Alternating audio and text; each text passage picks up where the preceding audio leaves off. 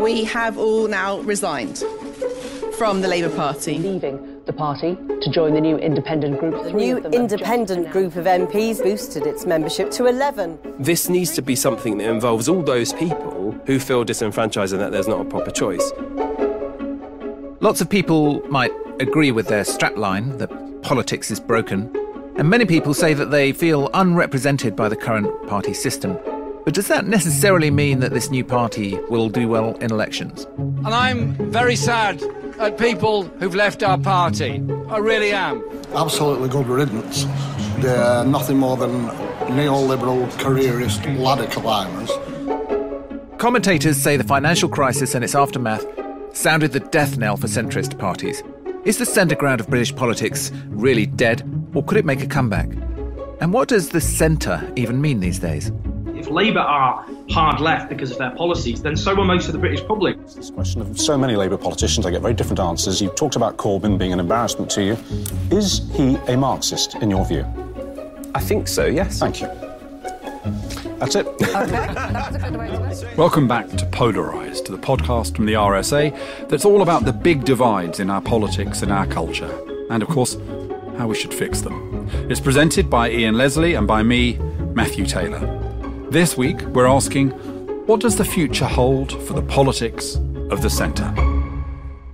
Coming up, we're going to be speaking to our go-to expert when it comes to understanding public opinion, Paula Surridge, the political sociologist. We've had her on before, and no doubt we'll have her on again. She's an incredibly shrewd analysis of the electorate.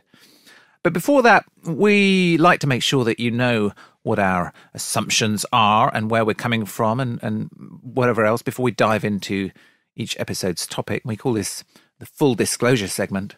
And actually this week, it really is a full disclosure, at least for me, because I should say before we get into a discussion of TIG, that one of its members is a cousin of mine, Chris Leslie. I hope I can still be an independent analyst of TIG. Matthew, you will chip in if you think I'm being too partisan. But it's been a really kind of fascinating couple of weeks, and we'd like to kind of think about where it goes next. So our previous episode was all about divides within political parties, and it was released the same week as those 11 MPs split away from their parties. But in the interests of full disclosure, we actually recorded it 3 days before that happened, so we haven't had a chance to talk about it yet. Matthew, what do you make of the independent group? I think that in a sense, when we ask, well, what do they stand for? It's a bit like saying to somebody who's been in a room where someone set off a stink bomb and run out of the room, and to say to them, well, why are you standing in the garden? Well, overwhelmingly the reason they're in the garden is because of the stink bomb in the house rather than the nature of the garden. But they will have to define that garden. They're going to have to design their garden. On the other hand, they're also going to have to decide what exists in the centre. So here, just so that I can be proven wrong, here's a set of predictions for the next few months of politics. And anyone who does a football accumulator, let me explain the concept to you, which is I'm going to describe a set of things that I think individually are more likely than not. But of course, if you multiply lots of those things, you end up with something that's unlikely. So ultimately, what I'm describing is unlikely, although individual bits I think are likely. So number one, Theresa May will get her deal through. Number two, pretty soon after that, she'll be told to leave. Number three, we'll then have a fight in the Conservative Party, primarily between a kind of ERG Canada-type candidate and a more establishment Norway-type candidate. I suspect Michael Gove, who I think has played a very canny political hand, might come through the middle. Interestingly, he's been kind of sanitised because although people associate him with Brexit, because he's not ERG, he now seems quite reasonable by comparison. And also he's got that kind of Cameronian capacity to say, well, I'll appeal to different people. I'll appeal to young people, the groups the Conservatives aren't touching at all at the moment. He's slightly saddled by the fact that he's Michael Gove. Well, that's true, but I think he's done quite well to kind of get rid of the Goveness of his Govity. Vince Cable will stand down, will be replaced probably by Jo Swinson, young, female. At that point, Jo Swinson might, in her declaration or during her campaign, say, look, I really want an arrangement with these TIG people. Let's have some kind of electoral pact. At that point, they could attract a lot more MPs. And at that point, we end up with three parties, a socialist Labour Party, a progressive centre party, and a Conservative Party, and British politics by the autumn of this year is fundamentally realigned. Do I think that's likely? No, but each individual step I think is quite likely. There's a lot to get into there, so we don't need to get into all of it. But so let's just kind of keep the focus on TIG and Labour at the moment, because I think your overall analysis, whether or not it actually happens, what you're saying is things are fragmenting and rearranging. Actually, even within Labour, right? So we might talk about the fact that later on that arguably there's another kind of faction that's about to split semi-formally or otherwise, the kind of Tom Watson faction. We want to stay in the party, but we're going to kind of act as a bloc within the PLP. So I just want to talk about TIG and Labour and why has so TIG seems to be doing, I think, unexpectedly well in the polls, right? So this might be short-lived, it might be illusory, and certainly if you're thinking about in terms of long-term political success, which involves getting elected and so on, it's very unlikely that TIG will succeed, right, in inverted commas. It all depends on how you define success, because one of their goals might just be to change the Labour Party by leaving it, right? I don't know, but that's kind of one of the ways in which you might kind of frame the goals of TIG. But it's kind of interesting to me that it has made such an impact, at least if you look at the polls. It's been unusually or kind of surprisingly well noticed. It's getting kind of regularly substantial scores in the polls for an entity which has said very little about itself. And, bearing in mind that most people don't think about politics most of the time. And that should be really worrying to the main political parties, but particularly to Labour. Right. So why is Labour's support, which is already kind of not as high as it should be, given the state of the government, why is it so vulnerable? And the more that the Labour leadership supporters go on about how these terrible bunch of complete nobody losers with no policies are a complete waste of time, the more worried they should be, because if a bunch of losers with no policies could do this to you, with one press conference, then, what happens if it just shows how kind of soft their supporters and how dissatisfied people are with Corbyn and Corbyn's leadership. I mean, he's the most unpopular opposition leader for over 30 years now. So I think what this boils down to, for me, if you're talking about the Labour Party, is the question: does Jeremy Corbyn and the people around Jeremy Corbyn, his entourage, do they really want to run the country, or do they in the end just want to make sure that the Labour Party becomes a socialist party, which they maintain control of? And I think in the end, I still think it's the second. Is them, the first would be a bonus, but in a sense it's not within their control. The second is the thing they want to make absolutely certain happens, that there's no possibility the Labour Party ever goes back to being a more centrist party. And I think that the reality is that if Jeremy Corbyn were to end up after the next election with, 150 Labour MPs, but a true socialist party, commanded the trade unions, as far as he and the hard left were concerned, this would be a massive victory. This would be the strongest the hard left have been in this country, for a century. So I think that that's the dynamic here, and I want to talk about Tom Watson a bit later if we've got time. Where Tom is saying, look, we want to be a party of government. And if we're going to be a party of government, we've got to have the capacity to deal with attacks on us. We've got to have a way of an emotionally intelligent, inclusive way of responding to TIG, of dealing with anti-Semitism or whatever. But I'm afraid, in a way, it misses the point, because the point here is not what do we have to do to win power. The point is how do we make sure that the Labour Party is a socialist party? The reaction to TIG was so, from the Labour leadership and its supporters, was so self-destructive. Funny enough, when you look at the statements that made by the Tories after Heidi Allen and the others defected, they were very much along the lines of, we're very sad, we wish them well, we think the Tories are moving in the right direction. But it was calm and slightly regretful. The reaction of the Labour leaders was kind of vituperative, angry, and at the same time as dismissing them as completely unimportant, totally obsessed. They were sort of tweeting about it every 5 minutes and saying, this thing is not important over and over and over again. This thing is going to fail over and over and over again. Look, if it's not important, it's going to fail, fine. You might well be right. In which case, you don't need to worry about it. They just make themselves look so sort of insecure and needy. And my theory about them is that they never really recovered from the shock of doing unexpectedly well in 2017. Up until then, they had developed, they were thriving on this bunker mentality, which is us against the world. And everyone thinks we're going to lose and we're going to do better than everyone thinks. Then they do better than everyone thinks. But they don't then make the mental adjustment they need to make, which is, okay, well, we're in charge now. Our control of the party is pretty much unchallenged. That means we can afford to be more magnanimous, more generous. We can reach out. We can just calm down a bit. They never got to that stage. But that's why therein we can agree to disagree, because I don't think what you're assuming that after the election they think, okay, we're on the verge of power, so let's start doing some of the things that you would do if you wanted to be in power, which is, for example, really fundamentally addressing some of the perceptions the public might have about us that are negative. But my view is that is a secondary consideration, and the primary consideration is the Labour Party being a true socialist party. And if that's your analysis, then you will not do things which detract from your true socialism for the sake of becoming more popular with the public. That is the heart of it. So in terms of what I would do if I was as TIG, I mean, they've chosen Chuka as their spokesperson. I think you need a spokesperson, otherwise it's the media just get irritated because they don't know who to go to. But I think what's the ideological, or what's the kind of political space for them? They can't just be reheated Blairism. They can't be. So I think you can identify issues where you would say that they are clearly different from the Labour Party, and on the other hand also for the three Conservative women, they're different from the Conservative Party. So the TIG group would not be anti-American, viscerally anti-American in a way that the Labour leadership is. They would not be viscerally anti-capitalism or anti-big business in the way that a lot on the left tend to be. So I think you can start to identify issue by issue.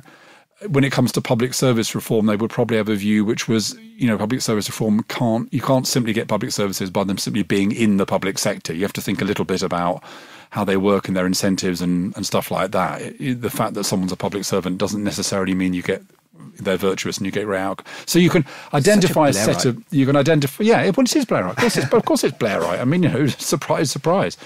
It is that broad positioning. And they will need to develop an agenda. I think the kind of things they should be talking about are the environment, because I don't think that the Labour Party talks much about the environment. And secondly, technology. I think there's a massive space in British politics for a party to come along and say, on the one hand, technology could be amazing. We could, it could transform our lives and our society. On the other hand, at the moment, it's in the wrong hands. It's dangerous. We need government to protect us.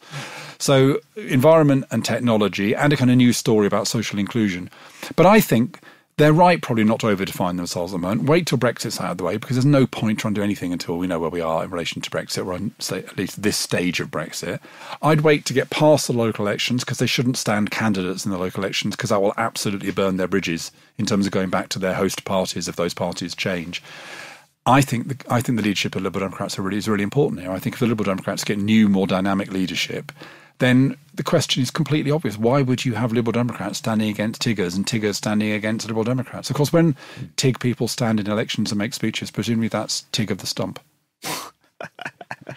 And on that bombshell.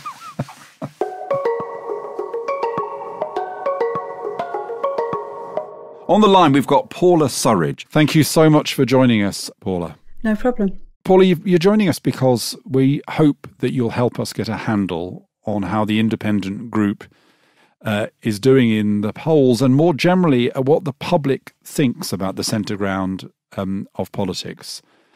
Just so our listeners know, you're a political sociologist, senior lecturer at the University of Bristol. We've had you on before. We're delighted to have you back. And we couldn't think of anyone better to help us understand this kind of question of what's going on in the centre ground of British politics. Who did the Tigs appeal to? Who could the Tigs appeal to? So let's start with the question I think we asked you when we had you on right at the beginning of the run of Polarised, which is, who are the people in British society who could legitimately claim at the moment to be badly underrepresented by our major parties? Okay, so I think I prefer to answer that question by who feels underrepresented rather than thinking about it in terms of party manifestos. And in that sense, what we see is that those on the left feel less represented than those on the right. That's pretty standard when you've got a Conservative government. Labour Party voters feel unrepresented and vice versa. But more importantly than that, what you find is that those that are further away from the liberal end of a sort of social liberal, social conservatism scale, the closer they are to social conservatism, the less represented they feel currently, regardless of what their position is in terms of kind of economics. So that's exactly your... you have the wonderful consistency of an academic. It's exactly what you said last time. So the economically liberal but socially conservative are the underrepresented group. So socially conservative, so what kinds of issues do we... So socially conservative, I'm thinking there of issues like crime and punishment. They tend to prefer stronger stances on sentencing. Iconically, the death penalty, but it doesn't have to be about the death penalty. They tend to like...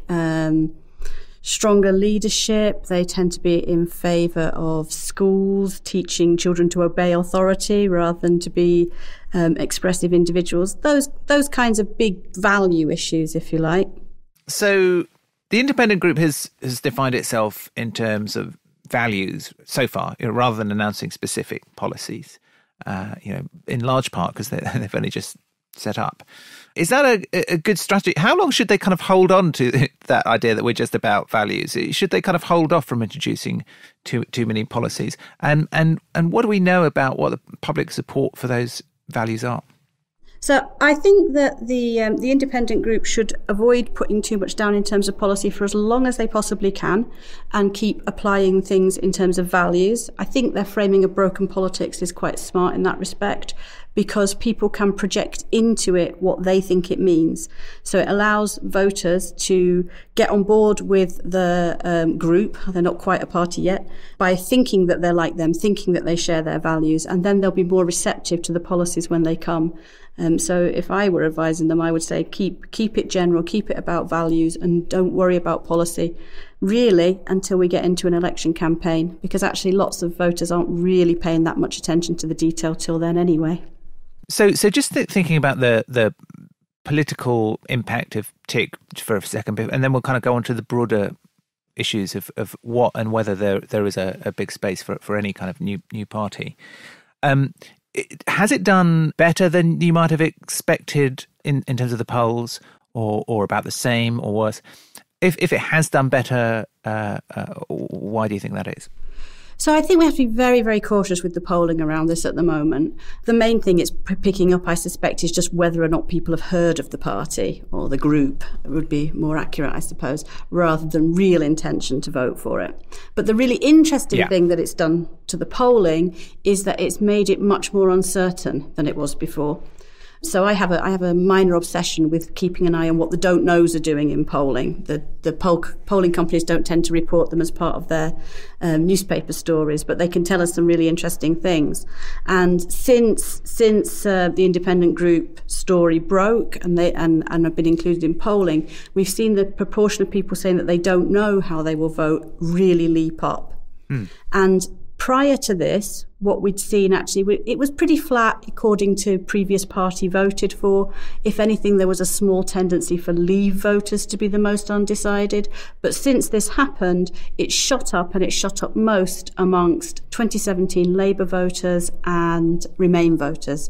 So there's now anything, depending on which pollster you look at, anything from a quarter to a third of people saying that they don't know which party they'll vote for. And this was a pattern that we saw prior to the 2017 election, and accounts for a lot of the volatility that we saw in 2017 was those don't know voters who in 2017 kind of returned home to Labour. At the moment, it's unclear whether they will do that again or whether this is a longer term movement into don't know and then onto something else. So, one idea there is that when they're thinking about a name for their party, possibly the Don't Know Party it would be the most popular label they could have. It used to be said, Paul, and tell me if this is still true, that there were no such thing really as a Liberal Democrat voters. What there was were disillusioned Conservative voters who voted Liberal Democrat to stop Labour, or disillusioned Labour voters who voted Liberal Democrat to stop the Conservatives. That there were kind of lifelong cut me through the middle Conservatives and Labour, but there wasn't such a thing apart from a tiny group of activists.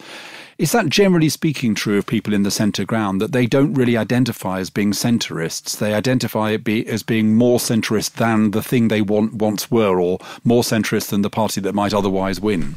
Well, I think that we have to be very careful talking about centrist in that language to begin with, because the thing about this group is that they're setting themselves up as centrist in terms of economics, but they're not particularly centrist in terms of that socially liberal, social conservative scale.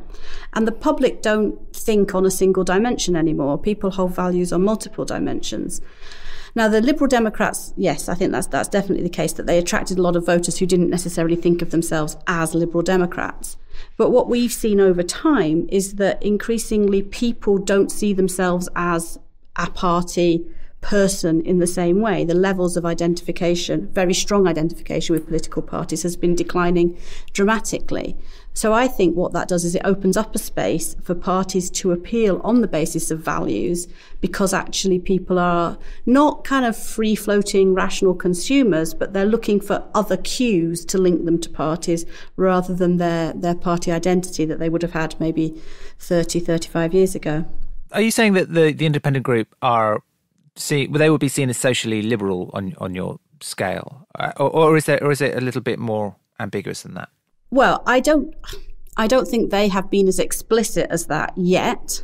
But when you look at particularly their very pro-Remain stance, it tends to go along with that set of values. Yeah. So I think as they are pushed more and more, not so much on policy, but just to say what they think about the world, that liberal stance will become more apparent.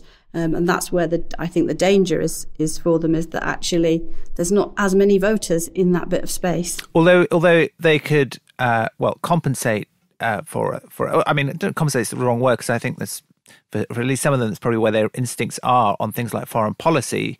There could be more robust, yes, or on crime and so on. So there are spaces where they can balance.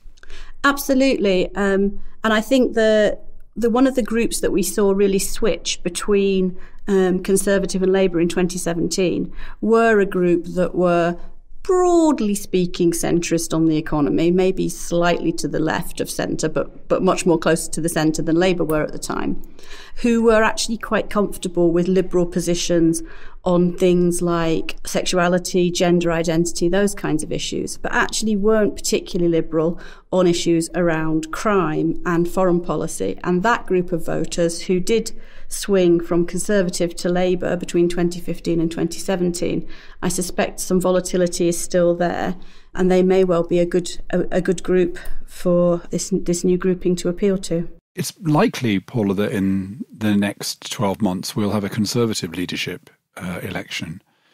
It sounds to me from what you're saying that in some ways this divide is even more stark on the right, in the sense that leadership, I mean, one assumes that leadership campaign is going to be dominated by the implementation of Brexit, assuming Theresa May gets her deal through and there'll be a kind of Canada candidate and a Norway candidate. But actually, from what I'm hearing from you is that the real ideological cleavage on the right is between socially conservative voters who traditionally have been represented on the right, the clue's in the name, and the kind of Cameronian economically liberal, socially liberal side. Yes, definitely. I think there is a divide there. I mean, there's a similar divide on the left as well, but the divide is there on the right, and you can see how a group of voters who voted for Cameron because they were socially liberal but broadly on board with economic policy could then have been completely turned off by the Conservatives in 2017 and then switch over to Corbyn's Labour. It seems like a big jump, but when you actually look at their values and the positions they take, it is entirely understandable. Because for the TIG to become socially conservative, that's quite a leap, because there isn't really a tradition in recent times of social conservatism on the left. But that is a natural position for the Tories. And of course, Margaret, one of Margaret Thatcher's, a bit of her genius really was to be able to combine, not necessarily intellectually coherently, but certainly in the level of narrative, social conservatism and economic liberalism. Yes, and I think the early speeches we heard from Theresa May did that as well. The first speech as leader, where she talked about the just about managing groups and so on, it sounded as though that was where her narrative was going to be. But then, obviously, Brexit takes over, the election campaign took over, and it didn't end up being in quite that position after all. Can I just ask, Paula, about environmentalism? Because in America, environmentalism is absolutely an issue that goes with the kind of Democrat-Republican divide. In Germany, things have become much more interesting because there is a significant group of people in Germany who are conservative in many ways, but strong environmentalists. I'm interested in Britain, the polling you do in Britain, attitudes in Britain. How does environmentalism play out across our political spectrum? So I would say at the moment we're closer to the American position than the German position, in that most of those who are most concerned about the environment, who express that as one of their most important issues, do tend to be on that very liberal end. And they also tend to be quite left-wing economically as well. Now, some of that may actually be driven by our party system, and indeed the American party system, in that some of it is party cues. So sets of values are not just coming from the electorate, they're also put together as packages by parties. And so because we have quite a rigid party structure, there hasn't been a party representing that set of values, so people are perhaps less likely to articulate it. Paula Surridge, thank you very much for coming back onto Polarised. If people want to read more of your work, where can they go? So I have my own series of blogs on Medium, so you can find me there. But there's also, on the value stuff more generally, a series of blogs with the LSE blog that have looked at some of these value issues in a bit more detail as well. And I think there's a place where you can fill in a questionnaire and find out who you are. That's right, yes. So the work I've been doing with BMG, who are a polling organisation based up in Birmingham, there's a little tool that you can go through, fill out some answers to values questions and find out which of the values clans you belong to. Thanks, Paula. By the way, I've done your values clan test. Can you tell me what colour you think I am? What colour do I think you are? Or what tribe? Go on, have a guess. I am going to guess Global Green Community. Well done. Thank you, Paula. Wow, she's good. She's good. Thanks, Paula. Gosh, put me on the spot a bit, that. Thank you. Thank you.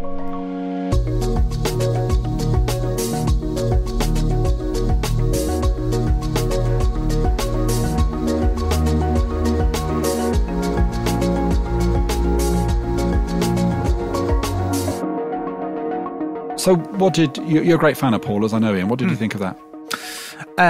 Well, it's just really interesting to hear her kind of talk about TIG through the lens of her kind of framework for understanding the electorate. So, she said last time we talked to her that the real kind of space here was left authoritarianism. Kind of people who are economically on the left are strong supporters of the NHS, nationalisation, public spending, but also are probably pretty relatively down on immigration and want to see stronger kind of punishment for crime, want a robust foreign policy. Now, on some of these things, the TIG is never going to appeal to people who are obviously pro-Brexit, which is kind of where these guys are. Although that depends on how salient the Brexit issue is. It may not be as salient in a couple of years' time as it is now. And it can't be a kind of anti-immigration party. It's just not where they are. But it can do some of those. It can send some of those socially conservative signals. I'm really kind of stretching the term socially conservative now, just to talk about things like, being strong on defence, being strong on crime, which are actually, not particularly left-right issues either. You can make a very powerful left-wing case for both those things.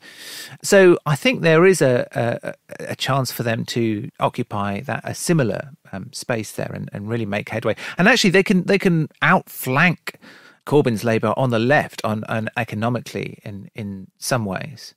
The Labour manifesto 2017 had this big kind of giveaway to, on tuition fees, which is arguably a big middle class subsidy, right? Arguably, everybody don't write in. I'm not making the case. I'm saying there are ways in which you could say there's actually a more radical kind of alternative to what you're proposing.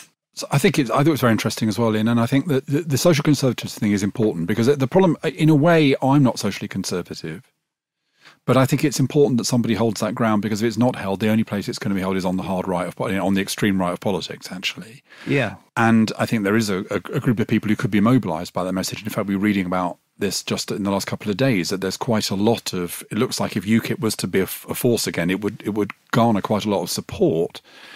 The problem is, you've almost said is that what is the policy here? Because actually, is it really capital punishment? No, it's not going to. I mean, no one. It's hard to see a mainstream party advocating capital punishment. Capital punishment. You know, we bang up too many prisoners already. Our welfare system has been incredibly punitive. And in fact, I think people recognise now that that whole conditionality regime didn't really work, as well as being very kind of cruel.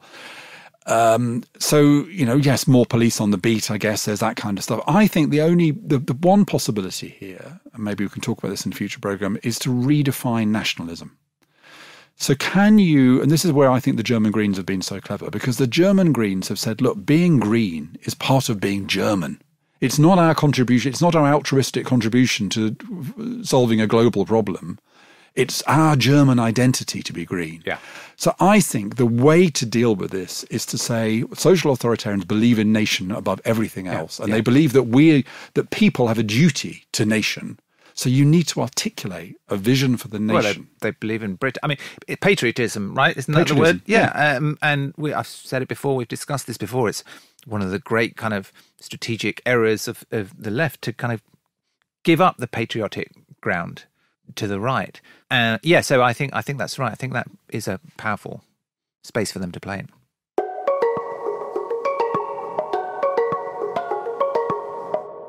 Before we go, we like to end each episode with a provocation, something that's shifted the way we look at the world just a little bit. Matthew, what has provoked you this week? I've become a bit obsessed by Tom Watson, Ian. That's an unhealthy obsession. Yeah. Let me explain. So I've known Tom for a very long time. You know, he's a brilliant kind of machine politician. And one of the things he used to do, I'm told, is that when I was running IPPR, the think tank, that whenever there was a by-election, he wanted to get a trade union candidate selected. He would brief The Guardian, who in The Guardian would then reprint this, that Matthew Taylor, was going to be imposed as the Blairite candidate, on the basis, presumably, that the thought of me was so frightening that people would rush into the arms of the GMB candidate. So I've got some kind of history with Tom, but what really interests me about, and we also support the same football team, and I like him, you know, I personally like him, but what interests me about Tom is this. On the one hand, he is this kind of machine politician. Nobody knows the system better than he does. He's got brilliant networks. He knows all that stuff. He knows how to make the machine work.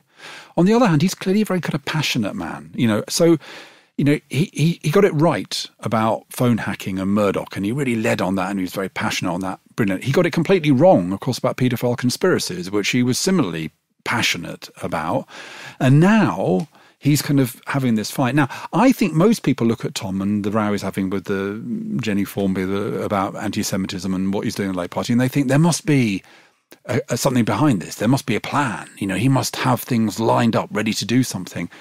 But I think, well, maybe not, because I think maybe he's just got to the stage where he can't bear it anymore, and he just is emoting. And so I think what interests me about Tom, in a sense, is the impossibility, and maybe I'm wrong about this, of combining these two things. It's as if he's two people. It's as if he's the technocratic machine politician and he's the kind of passionate values person, but he can't turn them into, they can't be melded. That is fascinating. And it really does help explain a question that's been on my mind, which is, what's his game here? Like, what's his end game? Where's it leading to? Or does he think at some point we'll have to kind of split away somehow?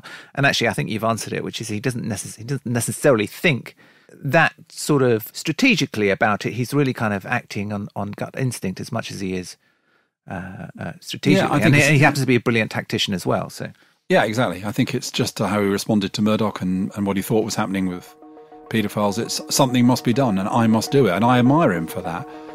But do I think he's got the machine behind him? I suspect he hasn't, and this comes back to what we talked about right at the beginning, which is that in the end it's hard to change the Labour Party.